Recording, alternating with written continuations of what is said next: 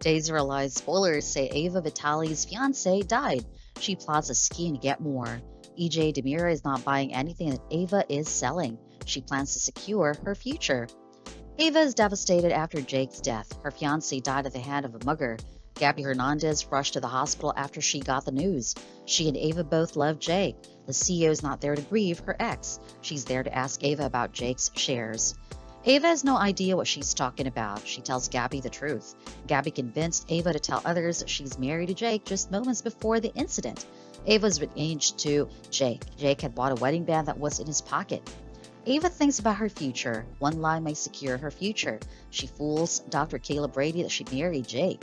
It looks like she may help Gabi. Does she move into the DiMera mansion?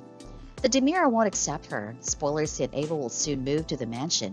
Will the DiMera family believe her? She'll tell everyone that Ava actually married Jake before he died. Elvis Jr. felt that something is wrong. Ava lies that they said, "I do." However, EJ's not sure Ava and Jake were wedded before his death. Ava remains resolute that she married Jake. Not only Gabi, but also EJ wants those shares. EJ wants Jake's shares so he can get involved in the family business. It seems like he wants to take over at DiMera Enterprises. Ava and Gabi may team up to get the shares.